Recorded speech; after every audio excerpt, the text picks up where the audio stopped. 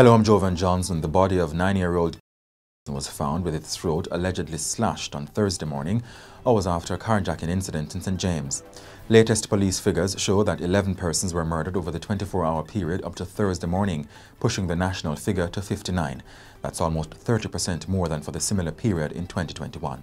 A government commission has named Glenmuir High in Clarendon as Jamaica's best performing school, with Wolmer's High for Girls and St Jago completing the top 3 based on a new ranking. The Commission says schools should be assessed not just using exam passes, but also through a value-added component that looks at how schools contributed to the students' performance. Dintle Technical, Denby High and Edwin Allen were named the best non-traditional schools.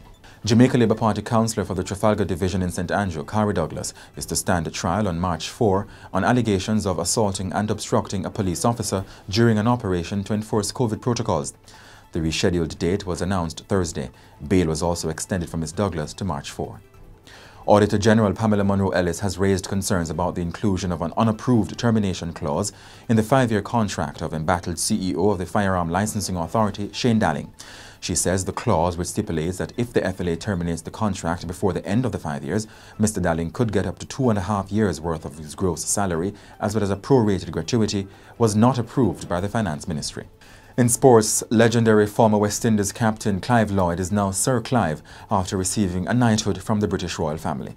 In your currency trading today, $1 was being sold for $155.82, the British pound sterling for $214.16, and the Canadian dollar for $124.75. In your weather forecast, Friday morning will be partly cloudy. In the afternoon, expect isolated showers across hilly areas and eastern parishes. And that's it for the Gleaner Minute. I'm Jovan Johnson.